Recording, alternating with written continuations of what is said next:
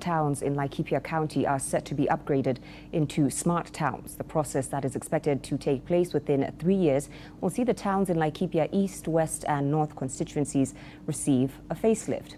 This will involve infrastructure upgrade and cleaning of the towns. Speaking during a public participation forum on the project, Laikipia Governor Nderutu Muridhi said works were already ongoing in Nanyuki, Wiyumiria and all Jabet towns.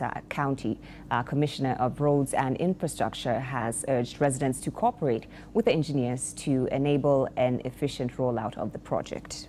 Wakae kwa maofisi huko Nanyuki na kupanga, tunataka tupange na wao kwa sababu town ni yetu, ili tukubaliane town yetu inafaa ingare namna hii na ingare namna ile, na sisi ndio tutakuwa wa kulinda na kuhifadhi town yetu, kuhakikisha town hiyo iko safi